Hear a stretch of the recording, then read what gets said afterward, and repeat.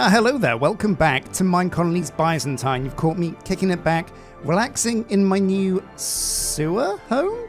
I guess the cistern is kind of like a sewer, and I'm watching my favorite YouTuber. Oh man, this guy's great. I could watch him for hours. Hope you guys agree. Anyway, we've got a big build project going on today, so let's jump in. Now redecorating my home is gonna be a big job, so I'm not done that yet. Wait, rack controller? Oh, interesting. So it looks like this whole cistern is designed for you to put loads and loads of racks down here and then have a controller up there, which gives you access to all your stuff. Very interesting. Because if you remember last episode, this area was full of stone. We've cleared all that out, and it's a pretty cool space for storage. Anyway, I've also gone around the colony and added a few decorations. So let's take a look.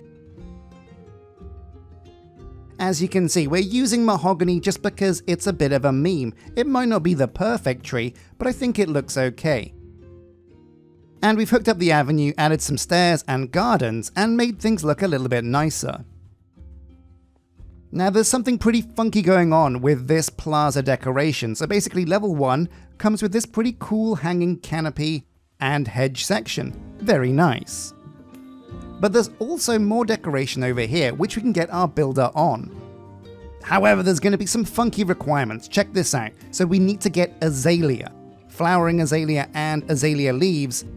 For these little bits, I had some azalea that I used for my house, but my stocks have run dry, so we'll have to look into that. But it's not a big build, that's something we can do in the background. What I'm keen to do this episode is start looking into housing. Yeah, because we keep getting guys appearing in the tavern, but we've got nowhere at all to put them. So it's time to get some of you Patreon and YouTube members into the colony and into a huge Insulae housing segment. Oh man, now this is going to look absolutely great. My plans are to start building the Insulae here, go along the coast, use a corner section, and then go along there as well, in a kind of like L shape. Now I'm a bit too close to the action right here to do it, so I'm going to get on top of that guard tower and show you what these Insulae look like, because they are one of the defining features of the Byzantine build pack. Now as always, keep your suggestions coming in on what you want to see in the colony, because I like to think that I have some okay ideas, but sometimes you guys post something that is truly inspirational and gives me some great ideas. So here we go, the Insulae housing. It's under fundamentals, then Insulae ends, and then you select residence and you get basically the ends. There's A, B, which you have to turn around I guess, and C, so basically 3 different styles of Insulae. But that's not it, you also get the middles of the Insulae, the corners of the Insulae, and there's all kinds of cool stuff you can do there. And also Spamanti told me in the comments that one of these Insulae comes with a place for you to put a restaurant. So I'm not quite sure if we can have 2 restaurants, but I feel like why not, let's give it a go. We're going to have loads of dudes on the colony thanks to this amazing housing. Now the plan here is to have one L shape of housing in the front, then raise up like a street behind it and have another layer of housing in a really cool kind of segmented terrace. But we're going to start with just the Insulae number 1. So the front one is going to be one of the shorter Insulae, so the back one behind it can reach up a bit higher. And the shortest style seems to be end A. It goes from 1, 2, 3, 4, 5. Pretty cool. But also it starts off using cream bricks at level 1, so we skip the wood stage completely.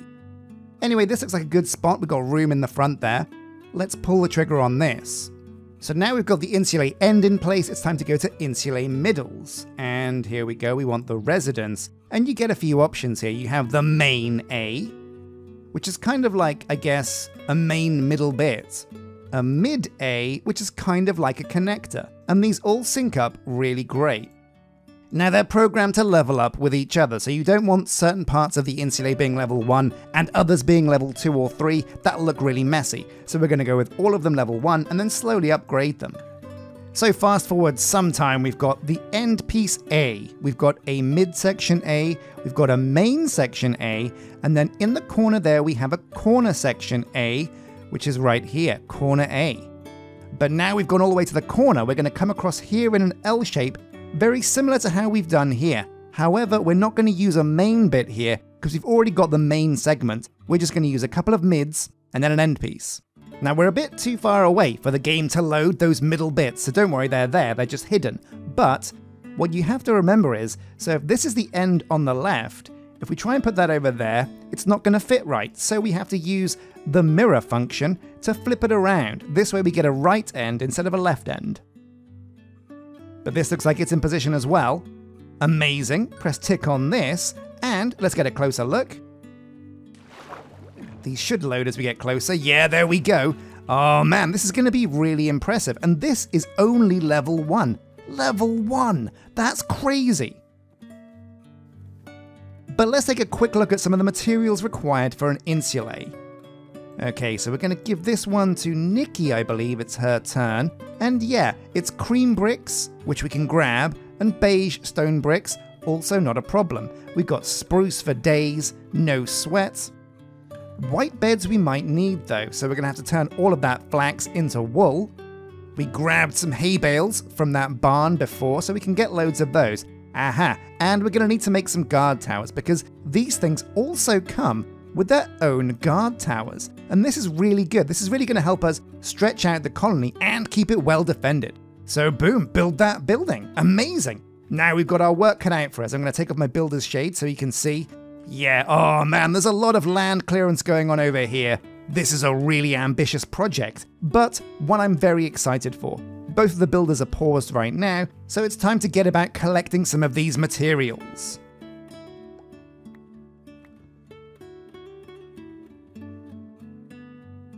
Well, this is going to take me some time, so I'm going to skip forwards to the build. I'll see you in, a lot of materials, about an hour?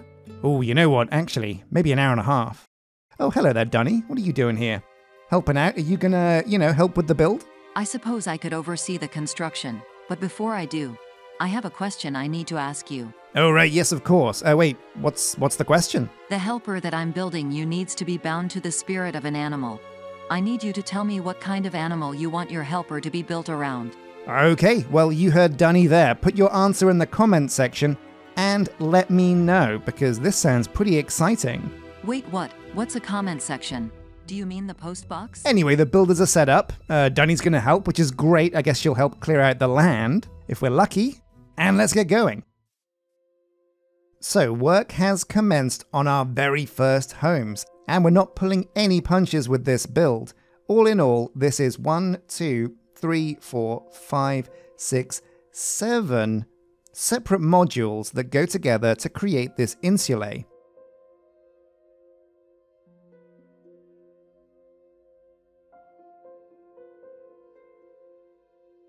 Now it looks like Dunny is hard at work digging away all of the ground and trees and leaves so that there's enough room and space for our builders to get work on the very important task of erecting these buildings. Now if you're building a Byzantine colony at home or any kind of mine colony that uses a modular structure, be very careful. Check, double check and triple check that your buildings are in the correct position. Make sure the hallways are clear and clean, and that you can get through all the doorways and that it matches up, because it is so very easy to put a building in the wrong position, and once it's in the wrong position, you'll have a real tough time getting it back in the right one once it's been built. Now it does look like, because the builders are taking so long to get all the way over the bridge in the middle of the colony, it's taking them forever, and it looks like Dunny has had a great idea. It looks like she's built a dirt bridge for now over the river, and obviously this looks really ugly and terrible, but it is a great way to get the builders over there for the time being. But it is a really good point. When you do have a colony that's centered around a river like this, you're going to need more than one crossing, because that bridge is going to A, be very busy, and B, probably mean the colonists have to walk way too far, not only to their jobs but to their homes, and the couriers are going to have a terrible time too. Now the fireworks were popping off left, right and center for this build, because the Insulae is absolutely filled chock-a-block with guard towers. Something I'm really excited to see is how much this has improved our citizen and guard count. When we go over to check at the town hall, after the build is complete. But it's a really good looking build as well. Only level 1, and it already has these terracotta shingled roofs and these beige and cream bricks. Really, really, really stunning. Oh man, so this is so impressive, and this is only level 1 as well. This building is only gonna get better. Oh man, well, let's dig up this ugly dirt bridge and go take a look. Now we should be able to ulti-mine most of this. Yeah, no sweat. Oh, whoops, dug away some of this. But that's okay, because all of this is gonna get replaced anyway, because we're gonna bring the seawall all the way along here and continue this path of polished andesite. Oh man, so this whole thing links up, and let's take a look inside. Okay. So we've got some weird kind of animal pens? I hope this isn't for people. I'm guessing it's stables, but what's really cool is we can bring some horses now maybe, and put them inside here. There is hay bales there. Oh yeah, it must be a stables if there's hay bales there. Now come into here, yeah, oh man, it all works. This is a house, I guess, kind of. Or maybe it's supposed to be like some kind of communal house, and this is like the kitchen. That would make sense. And as you go upstairs, oh wow, yeah, so this is a guard tower. It came fully constructed, but we can actually upgrade this. Amazing. And in here, one of the bedrooms. I guess the bedrooms are marked by the beds. And here next door we have another bed. Oh, and another guard tower. Wow, a few of these dotted around. Aha, hello, what's this? So this is an unbuilt residence. Only needs 1 white bed and 1 polished diorite, so we'll get Jay on that. And he should have those things in his builder's racks, maybe? I made a load of beds. Oh yeah, and now we come to the corner segment. And like all the other pieces, this links up too. Oh man, this is the bee's knees. It even comes with a fountain in the middle over here. It could use a few more lights, but honestly, this is very impressive. And remember, still only level 1. Amazing. Now, what are the materials required to get this to level 2? Okay, it's not super crazy, but it's still a few little bits. So we'll do this later on, but for now, oh man, yeah, I feel like we have finished the Insulae for the time being. It looks super cool. Now the big question is, how many extra citizens has this given us? And here we go, on our way back, we can take a trip through the gardens, and I can show you how sweet these things are, very nice. There's even benches, so we can take a load off. Oh yeah, don't mind if I do. Now you may have also noticed that we've changed the lilacs over there to roses because somebody in the comment section said roses were the royal flower that was decorating Constantinople quite a lot. So that's fair enough, that's what we've done. So what does the town hall say? Oh my god. You gotta be joking. There's enough room now for like 19 more dudes. That's crazy. Oh no, wait, we have to remember that is a lot of guards as well, so 16 possible places for guards. Which does still mean we have 9 slots for players. Some of you guys in the comments had said that I didn't configure the restaurant correctly, and I want to go and double check to make sure I have.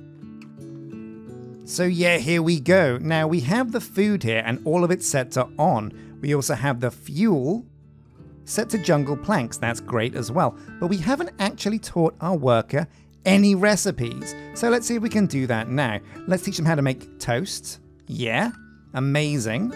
So there you go, the Insulae is in position, looks very cool. So the next thing I want to do is see if we can track down some azalea. Because I want to upgrade this plaza section. This is really going to be looking cool eventually, but I want to get these other squares filled in with whatever they're supposed to have in them. But getting azaleas is a big question. Where are we going to find those? I stumbled across some before, I think it must have been in like a chest somewhere. So I feel like, ooh, what are we gonna do? Well, let's check the market, see if she's gonna sell us anything. Aha! Yes, looks like this is a great spot for finding azalea. Now this isn't cheap, it costs emeralds. What we can do is use the botany hopper pots. Oh man, botany to the rescue one more time. So let's go and see if we can track down our emeralds and get some azalea. Now we're also gonna need some dirt. And I think we're good to go. Let's go and grab these azaleas. So like I said, yeah, it's always worth holding on to emeralds, stashing them, and honestly, getting saplings is a great way because you can spend ages hunting for these naturally occurring, and you know what, why bother? Boom, azalea. Now it costs 4 emeralds for 1 flowering azalea, which is a pretty steep rate. But ultimately, emeralds are also pretty common, so I reckon we're going to put the flowering azalea in here, and we'll have to set up another hopper pot for this non-flowering. Actually, scratch that. We're going to convert the sunflower one because there's no way we're ever going to need 700 sunflowers. I reckon we've got as much as we'll ever need. So boom, in goes the azalea there, and the flowering azalea there. Oh, don't they look cute? And we'll put these in our backpack. Okay, amazing. So we've got those azaleas in there growing. And they do get bigger. Amazing. Actually, honestly, they make pretty good decoration in these hopper pots as well, especially if we could dye these with a different color. Maybe I'll come back and give these a bit of a dye. Anyway, we've got lots of sunflowers. We've got lots of the things that people require to come into the colony. Let's go over to the tavern and see if there's any new dudes wanting to join up. Man, do you know what? This tavern has become a ghost town, and I'm starting to wonder, is there some kind of bug? Or what it could be is related to happiness. I wonder if the colony isn't a happy place to live, are people less likely to come and visit at the tavern? That's a really good question. Let's go and double check that our happiness levels are okay over at the town hall. So let's see, yeah, citizens, that all looks correct. Settings, statistics, oh my god, look at this! Red across the board. Everybody's hungry, everybody's injured, there's not enough guards, the kids are not in school, and that's not okay. There's no social life. Oh my god. Guys, we have a miserable colony. Constantinople? God, it's difficult to say. Is a horrible place to live. These guys are miserable. How can we make this right? Well, let's consult Jay. Hey Jay, what's going on? Are you miserable? Oh right, you want a bed? Okay. But his happiness is kind of okay.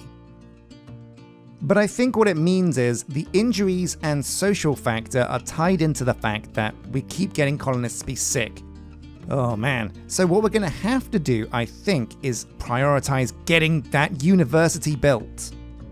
But it's crazy because I also need a warehouse that I haven't built yet. I feel like I made a minor mistake going so hard on guard towers, restaurant, and fisher huts, and even getting the builders' huts up so high level when I'm missing some of the fundamental core buildings. But for now we have some azaleas and we're getting more. So let's go over and begin work on the plaza decoration. I'd like to build this to cap off the episode, and I kind of really want to see what the builders come up with when they upgrade this. So here we are at the plaza. When I put this down, it had very few building materials required because it was only level 1, and it only came with this small little canopy you see on the right. It's a nice little garden with some glazed terracotta. But the problem is, you have to upgrade it to get the most out of this. And it's really cool to see this go up because I did not look at the preview, so I wasn't sure what to expect. And it looks like we've got this really nice amphitheater going up in one of the quadrants. Very cool. Azalea is something that can be tricky to find, and for most of the decorations in Byzantine, it's super essential. So do make sure you can track down a source of azalea, and if not, build a marketplace like we did and use some emeralds. We are going to get rid of that ugly dirt wall at the back of this plaza, but the plans are to have a staircase now that goes up and build a terrace that raises the city up behind my player house and this plaza. Okay, so as we come over the bridge, this already looks so much more impressive. We have the amphitheater over here.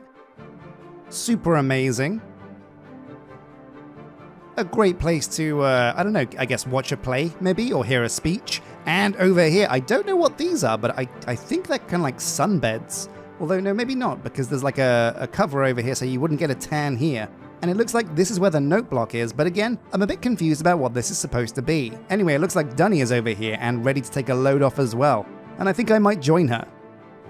So as always, a massive thank you for watching. Don't forget to put in the comments section what was it? The animal I used to create your golem. Yeah, because honestly, that sounds really cool. I can't wait to meet whatever it is. Anyway, Don't forget to hit like and subscribe. Keep the comments coming in about ideas, tips, suggestions of what you want to see from the colony, because there's so much to do even now. And I love your input. But until next time, take care.